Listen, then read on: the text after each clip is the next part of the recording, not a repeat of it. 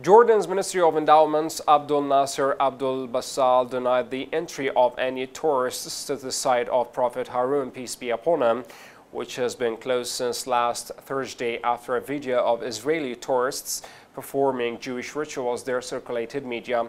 This came in a statement from the Jordanian Ministry by telephone from Saudi Arabia.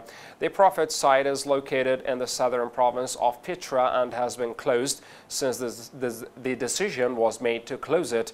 Local media reported attempts by the Israeli embassy in Jordan to facilitate the entry of Israeli tourists to it. In addition to the closure, the Jordanian minister's decision to hand over the site's keys to the government administration was denied.